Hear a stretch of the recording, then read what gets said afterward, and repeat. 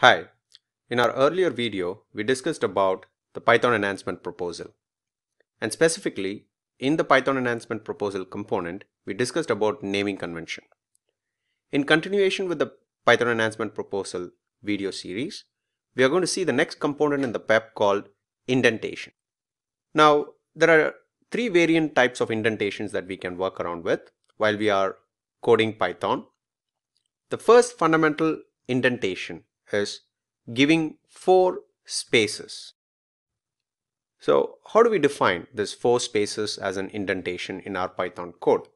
For example, let's say I'm declaring a variable called age, which is equivalent to a value of 17. Now I'm going to apply an if condition. If age is going to be greater than 17 is the condition, and I'm going to open the block for this if condition. We are not going to use open and close curly braces here. Instead of open and close curly braces, we are going to use a colon. That colon represents the start of the if block. Okay, means in the next subsequent line, we are going to start the if block statement. Now, if I hit enter on this Jupyter notebook environment, automatically the environment will start its first line by providing 4 spaces. What I mean by that is, if I'm going to print a value saying that this is a movie for adults. Now, if you look at the starting point where it started with leaving 4 spaces from the beginning, 1, 2, 3 and 4. This 4 space is what we call it as an indentation for the if block. So every block should have a 4 spaced indentation, space I'm talking about, or even you can use tab, but what we have to prefer when compared to space versus tab is, as per the PEP standard, they prefer the developer to use manual space of 4 rather than using tab, because different environment will use different number of spaces for tab. Most of the Python editor environment might recognize the tab means 4 spaces, but that might not happen in all cases in all environments. So it's good that we use manual spaces of 4 rather than using a tab key combination. Now, once this is done, if I hit enter again, the next line of that if block will start from the same place from where the first line started. That's by leaving the 4 space again. So you can give more statements as you go along with the if conditions. If in case you want to stop the block of the if and you want to start with an else condition, then you can go back to the beginning by eliminating the 4 spaces and then start with your else statement, and instead of open and close curly braces, every block will start with a colon. If you hit enter, instantly that the first line will start by leaving 4 spaces from the beginning of the else block. Now here you can say print this is a movie for kids. So the understanding here is indentation means 4 spaces to be left while you're using every block. If block or else block, you might write multiple lines after the first line in the block. Every line have to be started with leaving 4 spaces from the beginning. So what if in case if I have an inner combination? We will discuss that in detail shortly. So if I execute this, I'm getting an output saying this is a movie for kids. So it works fine. So what if in case I'm not giving the space here? So let's say I'm not leaving that 4 space. If I execute this, it ends up with an indentation error. Please be noted that it is raising an indentation error. The interpreter is actually coming up with an indentation error saying that the block of the else is not started properly by providing a 4 space. Is this a mandate rule? Yes. PEP have made this as a mandate rule that you are supposed to give 4 spaces. If I'm using tab, it takes the correct position of that indentation for that particular line. But advisably, it's good that if we use space. So if I'm leaving 3 space, still that print statement is highlighted in red color saying that this is not a proper indentation position to start with. So if I give one more space, and if I give one more space, now the print appears in green color, where the color coding says that whether you're in the right indentation place or not. So 4 spaces is what is ideally we use. If I'm giving 5 or 6 and if I execute, it still works. But minimum requirement is 4 spaces, and the alignment order is very important. So always it's good that if you stop with 4 spaces rather than having more spaces post 4 space of indentation. Okay. If you are not adhering to the indentation rule, then obviously you will end up with an indentation error which is raised by your interpreter. Okay. Now coming to the line break. So that is another standard of indentation process. So how do we use the line breaks here? Line breaks of indentations are like this. If in case I'm defining a function, let's say I define a function called add, and in this function I'm going to place multiple arguments in as a parameter for the add function. So one is, let's say I have an integer argument, and then I have a float argument, and then I have a, let's say, a string argument, and then I have a boolean argument. Now this is a right standard of coding, nothing harm in it, because we have declared with 4 parameterized segments of this add function, and you start with the block with appending with colon and then hit enter. Automatically the indentation will have its 4 spaces and then it starts its first line in the add function. So even in the function, even if you are writing a function, the indentation have to be followed. Now one more interesting thing in the learning of an indentation is line break. Okay, I'm discussing about line break.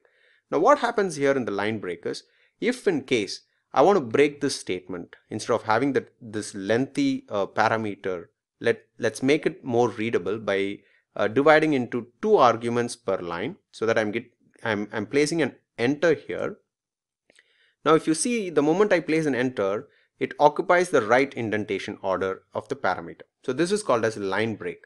So in one line, maximum number of characters that you can have is 79 characters as per the PEP standard. In one single line, you can have maximum of 79 character. Beyond that, if you have characters, you better take it to the next line. So that line break should also have a proper indentation. So if you take it like this, okay, and I'm leaving it a pass here, it still works because it is not ending up with any indentation error as such. But the problem is it's not highly readable. Okay, so automatically when I'm approaching the editor to split this line, and it automatically applies a right indentation order. If I execute this, still it works. So I'm not getting any error on top of executing the code. So this is called as line break of indentation, and it is also for highly readability purpose. So we'll also see one more example on this line break. So I'm coming to the beginning of the line, where I'm going to declare again a variable called age equals 10, and then I'm going to start an if condition, and in the if condition I'm going to have multiple conditions, not a single condition. I'm going to carry a multiple condition. So to start with multiple condition, I'm going to say age, which is greater than 0, okay, and I'm going to say age less than 17, or less than or equal to 17 is fine for me. Okay, so that's the condition that I've enforced here. Now in this condition, in this conditional statement, you can see that there is a need of a line break. if in case you are going to apply a line break, it's good that age greater than 0 and then go with and then split up your line by giving enter. Now automatically the indentation space is provided for the if condition, which is broken into two lines. The parameter of that if condition is broken into two lines, but there is an appropriate indentation is aligned there. Okay. Now if I'm not using that indentation and if I'm trying to execute this, still it works. So no error have been raised. So this will not raise any error. Okay. But it's good if you have a proper indentation for better readability. And also it is not advisable to split with and like this. Don't have a split up of and like this, and don't give your next condition like this. It's better to have the and in the first line, and the second line will go with the second constraint of code. Now this is one more example to understand this line break. Now the next understanding is all about your extra indentation. If in case you want to give extra indentation, you can go ahead and give it for better readability. So means you can use a tab here. So it will be more aligned well. So that tab takes 4 space again. Okay, 1, 2, 3, 4. Now it's highly readable. Age is greater than 0 and age is less than or equals 17. So the pass statement says that this if block is ideally empty. Now the understanding is, if in case you want to give some additional indentation or extra indentation, you can still go ahead and provide, but default minimum requirement of indentation is 4 spaces. So to make your code more readable, in Python we play around with indentations effectively so that your code is highly readable and the developers can quickly understand your code by looking at the proper way of indentations. So your code should not look so clumsy. Okay, it should not be in a cluttered manner. Okay, you should try to declutter your code. While you're trying to declutter your code becomes more readable in nature. The last thing that we have to discuss about is hanging indentation. So what is that hanging indentation is all about? If you compare with the line break, there's a slight difference between the line break and a hanging indent.